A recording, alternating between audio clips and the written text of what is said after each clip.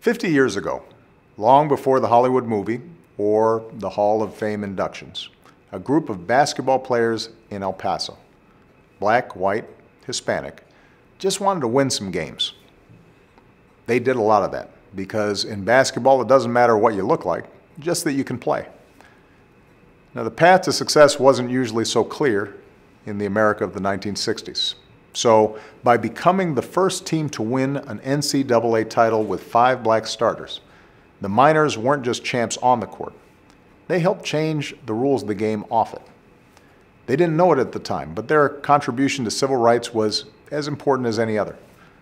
Our progress demands not only Dr. King's, but Jackie Robinson's, not only Rosa Parks, but Aretha Franklins, not only household names, but ordinary Americans doing their part in their own lives with their own example.